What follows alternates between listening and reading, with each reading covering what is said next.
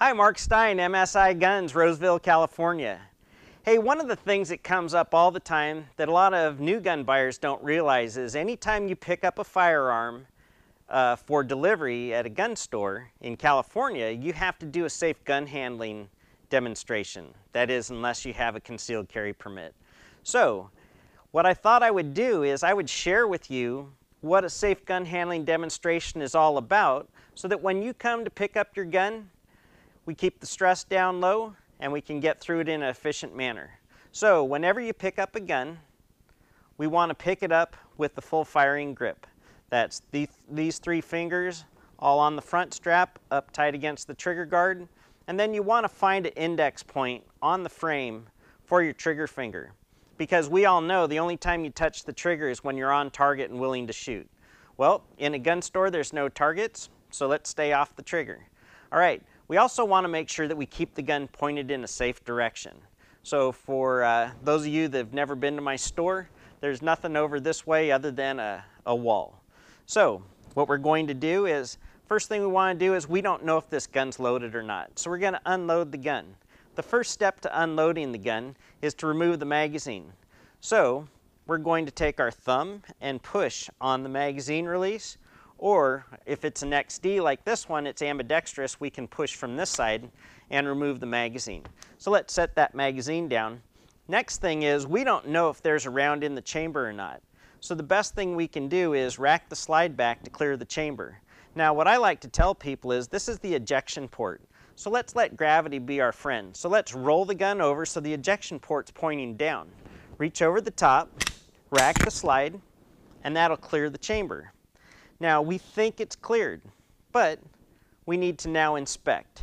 So we're going to lock the slide to the rear. So on the XDs, there's a slide catch right here. So I'm going to apply upward pressure with my thumb.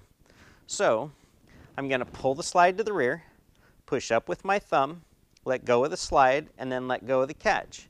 So I'm going to pull the slide to the rear, push up with my thumb, let go of the slide, let go with my thumb. All right, so now the slide's locked to the rear. So the next thing we want to do is we want to look and touch to see that there's nothing in the chamber. And then we want to do a magazine check. So again, we're going to look and touch to see that there's nothing in the magazine well. So we do our chamber check, we do our mag check, we know this gun is clear. Does that make sense so far? Okay, so let's go ahead and run the slide forward. I think the best way to run the slide forward is reach over the top behind the ejection port, pull back and let it go. So now that gun is, the recoil spring's nice and relaxed. You could store the gun like this and not worry about that spring being in a bind. Okay, so now we're going to pick up the magazine. I'm right-handed, so I hold my mag in my left hand. I'm going to take the round. I'm going to come in front of these two feed lips. Hopefully you can see that right there. So we're coming in front of the feed lips. We're going to push down and back. So that's the first round, and then you just rinse and repeat until the magazine's full. But in the case of a demonstration, one round is enough. Oh, and just so that you know, this is a snap cap. Snap caps have no primer in them and no powder in them. So it's just an empty cartridge. So we're going to push that in. Now what I like to do is I like to index the round part of the magazine in the palm of my hand and put my index finger on the tip of the bullet. Because sometimes when you're carrying magazines, that round will start to work forward and then it may not fit in the magazine well. But if I always index with my finger up here, I can push it back. Now I'm going to pick up the gun with a firing grip. I'm going to insert the magazine and drive it all the way in. Don't start it and then tap it. It's one smooth move. So we insert the magazine and then drive it up in. Then we efficiently come right over the top, grab the slide, gun's pointed in a safe direction, fingers off the trigger.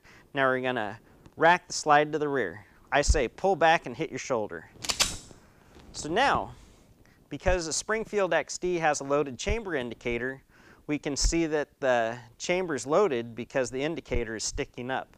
Now what's cool about Springfield's is they also have what they call a striker status indicator, or what I like to refer to as our cocked striker indicator. So when this little gizmo is sticking out the back, that means it's cocked.